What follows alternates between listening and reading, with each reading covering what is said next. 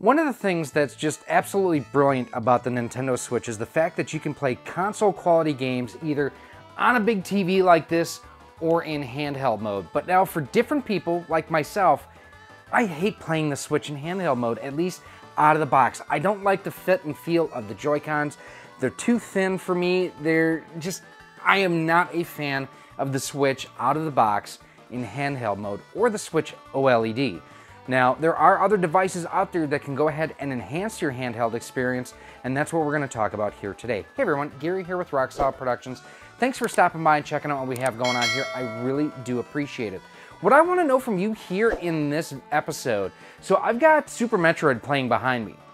It's a game I've played a little bit here and there over the years, but I have never really gotten into Super Metroid. What is one popular game that everybody else you know loves, and you're just like, it's okay? Another game, I mean, Breath of the Wild, I think is wildly overrated, but, you know, Super Metroid, I've always enjoyed what I've played, I've just never gotten into it. So the folks over from Dobe have sent us this here. This is a controller dock handheld grip for the Nintendo Switch and the Switch OLED. And basically what it does is very similar to some of the other grips that are out there. Is it actually completely surrounds the system and replaces your existing Joy-Cons with this whole total unit. So what we're going to do in this episode, we're going to take this, we're going to throw it on the photo bench, we're going to check and see how it comes out of the box, what you need to do to get up and running, and how it plays. Let's go get started. So here we have the Dobe or Dobe Electronics controller for the Switch and the Switch OLED. As you can see from the front of it, it's basically just a grip that you install your Switch into, but it also has these back buttons as well. Nothing really on the side. Now, they do offer it both in white and black. This is the white version we're going to show you here. And then on the back, yes, it does have 4 custom back buttons, sweat-proof design, built-in 6-axis gyro, multiple thumbsticks, double motor vibration, and it does have a fast charging option on here too, so interesting. Let's go ahead and let's open this up. Now, they did send us this for purposes of review, but they're not reviewing the content before it goes live, so I do want to thank them for helping us out here. Nice bubble wrap. It's very, very nicely packed in the package. And this is for J-Love and Lady Lacey over at Do You Nerd and J-Love81. Oh, fail. Fail! Okay. How about that? How about that? Okay. So it also has little foam donuts around the thumbsticks to protect it during shipment. That's a nice touch. I'll tell you, these are right where your fingers rest, so that's good. It does feel wide, I will say that. D-pad feels very, very firm, like it doesn't have a huge rocker underneath it. Analog sticks feel smooth, pretty clicky on the buttons there. These feel analog on the back, digital up top there. I don't see a battery in here at all. Input voltage, 15 volts. Input current, 1.5 amps. I'm thinking this is just a pass-through is all that is. Rail adapters, is that how they're getting past the width difference on the Switch versus the Switch OLED? That's interesting. And here's our different thumbsticks. So there's 4 different thumbsticks, basically 2 of each size. No, not even 2 of each size. Yeah, they're all different, so I don't know if I like that. Give me 2 of the same, so that way I can have the same experience left and right. The closest seems to be like this one and that one, kind of, sort of, but not really. And then to remove it, looks like, yep, they just pop straight off. Pop the new one back on, and just snaps into place. Okay, let's take a look at the instructions real quick.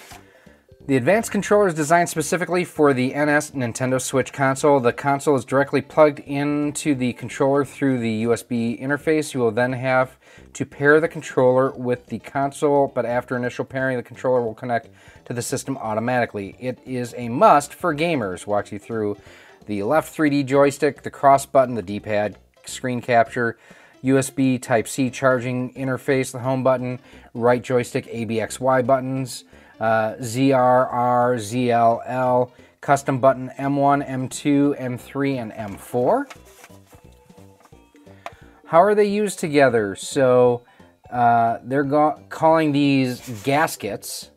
So basically you use the gaskets with the original Switch, not the OLED. So looking at this here, that's what it's doing, is because the original Switch is narrower. You use those gaskets on the side, and then it will plug everything in, walks you through pairing and function diagram, custom button programming, charging instructions.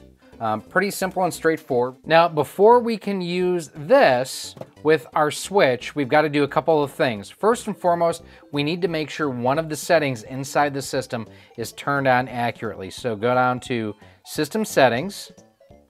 We're going to scroll down here to Controllers and Sensors. Go over. You need to make sure that this is on. This is the Pro wired communication. So basically what that will allow you to do is allow the Switch to work with a wired controller such as this. So I already have mine set to on. The next thing we need to do, remove the Joy-Cons. And we need to, at least for the original Switch, slide in the rail adapters. Now it is important that you install them the right direction. I think that's right.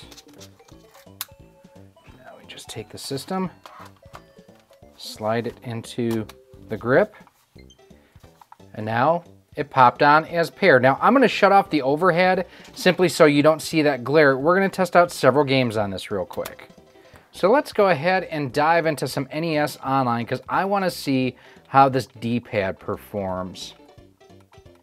You know, we're going to start off with Donkey Kong just because having quick left-right motions is pretty important in this.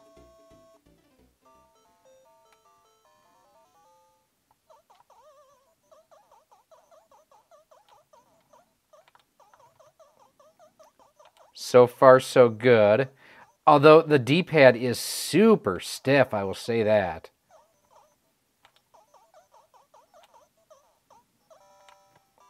So we got through that. We'll go to game selection here. Try out some Super Mario Brothers.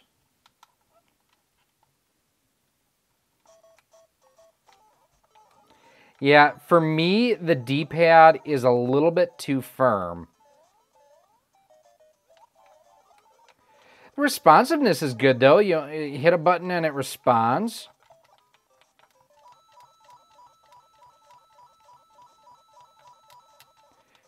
I mean, it feels to me, it just feels really, really wide. Let's go back. Actually, we're going to go to the home screen. I'll say the home button works perfectly on here. Let's try out Street Fighter. I don't know if you can see it there, but that light was flashing and now it's on solid. That's weird. Okay. And we're going to use both the analog stick and the D-pad. I'm going to start with the D-pad. There I will say the diagonal was not great. Ooh, got him. It's okay. I'm going to the analog stick. This just feels more comfortable to me. Could not pull off the dragon uppercut there. We'll try it here in the next round. I was able to pull it off with the D-pad.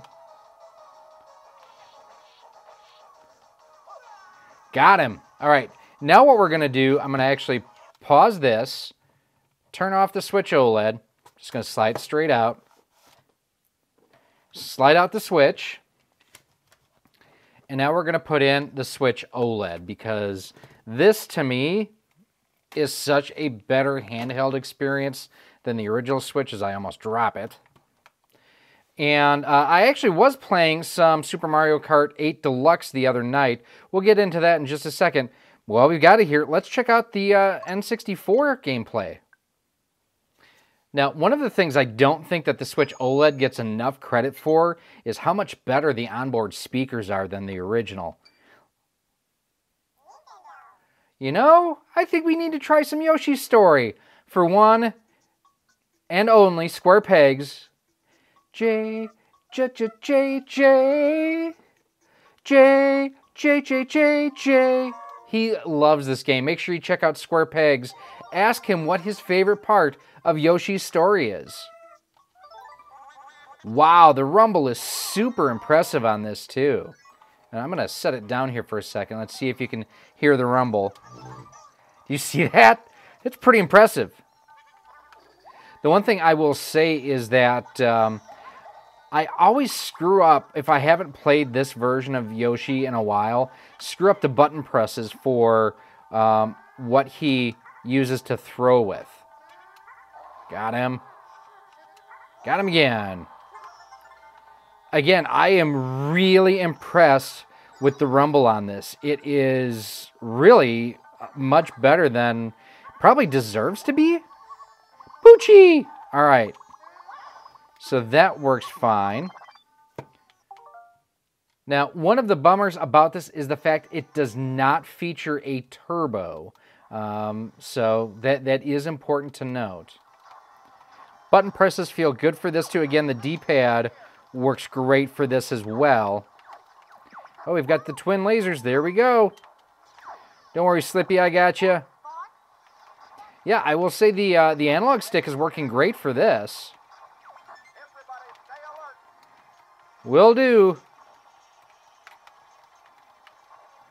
Yeah, this is playing terrifically.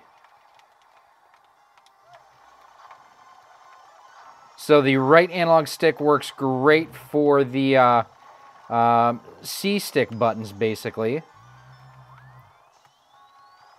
And again, you can hear the rumble, which is just terrific.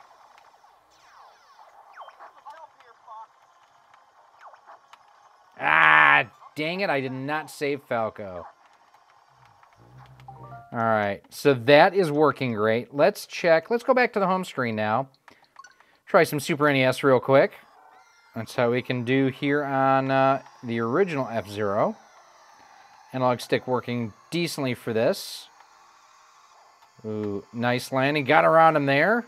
Such an amazing game. Such a great soundtrack, too. Oh, overshot the corner there. We're going to move to the D-pad here for a little bit, because that is how this game was designed to be played, was with the D-pad. Again, I do think it's a little bit on the firm side. A little lift and go there. Please stay out of my way. You know, I don't love this control scheme. I prefer the analog stick. Part of it is just where the analog stick is placed. It's just more comfortable for me up here. All right, this is pretty good. We're going to go back to the home screen. We're going to finish it off with some Mario Kart 8. Now, one of the things I am going to do on this, I'm going to test it two different ways. I'm going to do it normally to finish it off, but I'm also going to go ahead and use the tilt controls and see how it works. And we're just going to do the 50cc just for fun, for some testing here. We're going to go to the new tracks. There we go. So now you can see right down there, we are using the motion controls.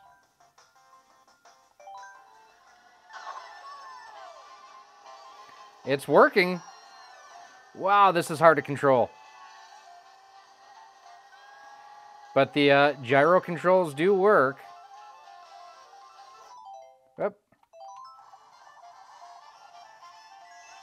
Whoa, oversteer it majorly there. All right, we're going to pause this because I can't do that. So we are going to turn tilt controls off. But there you saw, yes, indeed, the gyro controls do work. Okay, that was cheap. I had the banana behind me. We'll go ahead and drop the ba-bomb there. Somebody set us up the ba-bomb. I have to say, the new tracks are really, really fun. Like this, I think, is out of the Super Mario Kart Tour. And I have to admit, I don't like that one a whole lot because of the motion controls and because of the on-screen controls, quite honestly. So, whoa, no, no, no, no! Blue shell, jerk face. The music on this level, too, is fantastic. I think there was a shortcut there that I missed. Yeah, rumble again on this is terrific. Yoshi and Toad sitting on the side of the track there. I would have been mad there if I would have gotten hit because I have the spinning bananas. Oop. Yeah, I will say that playing this in handheld mode is really, really good. What? Oh, he's almost a lap down. All right, well, it's time for some final thoughts. So what do we think of the Dobe grip for the Nintendo Switch and the Switch OLED? Well, let's talk about some things that it does really, really well. First and foremost, the rumble on this is exceptional. It's really, really good. I will also say the face buttons, A, B, X, Y, very large, very clicky, very easy to use. The analog sticks, also very, very smooth. As good as the analog sticks are, however, well, the D-pad just isn't. I will say that it is way too firm, does not have enough travel, and at least for me, borderline useless. And I'm trying not to be overly harsh because this does do a lot of things really, really well. Now, if you like a bigger size grip, consider this. I don't. So I will probably not use this a whole lot because I like a smaller grip. So that is something to keep in mind. What about something, you know, comparing this to something like the Split Pad Pro? I like this better because it is more comfortable. Everything, to me, it just feels more secure. One of the things I don't like about the Split Pad Pro is when you slide it into the rails, there's rocking up and down. And to me, that's very concerning that you could possibly damage your Switch. I also feel overall like this is small enough or smaller enough than the Switch Pad Pro that I would at least consider using this. To me, the Split Pad Pro, super huge. Was not a fan of the overall size of those. However, if you do like the Split Pad Pro, it's easy for me to say, right? Definitely something here that you would want to consider. I thought that the way that they incorporated both the Switch and the Switch OLED into this was pretty unique. The fact that it is wider for the OLED, pretty much expected. But the little trays that go into the rails, it's a neat way to go ahead and take up that extra space. Now, I will say, I have used my original Switch here without those in place, and it does work. Should you do it that way? Probably not, because it could cause some stress and some tweaking here on the USB-C port. You don't want to do that. It charges right through here without an issue. The only problem I had was a problem with both of my systems. Weirdly, both of them had the same issue where for some reason I had to do a hard reboot. I had wired USB connectivity turned on both of them, but this would not work for me. I did a hard restart on both of them and it worked just fine. So very interesting there. Like I say, this is better for me than the Split Pad Pro, but it's still huge and probably not going to be my personal way that I play in handheld mode. I really love the Fixture Gaming S2. For me, this is my preferred way still to this day to play the Switch in handheld. But this, you know, not a bad option. They actually have done a fairly good job here. I did switch out the analog sticks like I showed you on the bench. Once I switched them, I never switched out. These are the ones I used throughout the entire test. They were comfortable. I do wish that there were matching sets of analog stick, basically the toppers on there. But above and beyond that, something you should consider. Now, if you are looking for other videos that we've done on other controllers, grips, docks, and more from the Nintendo Switch, Switch Lite, and Switch OLED, those videos are coming up for you with Yoshi right now. Thank you so much for watching this episode. If you want to help support Rocksolid Productions and be a part of our community, there's a number of different ways you can do so. First and foremost, join us over on our Patreon page or become a channel member here on YouTube. By joining through either one of those methods, you get early access to just about all of our video content, exclusive content, and a whole lot more. We also give you shout outs at the end of each and every one of our videos.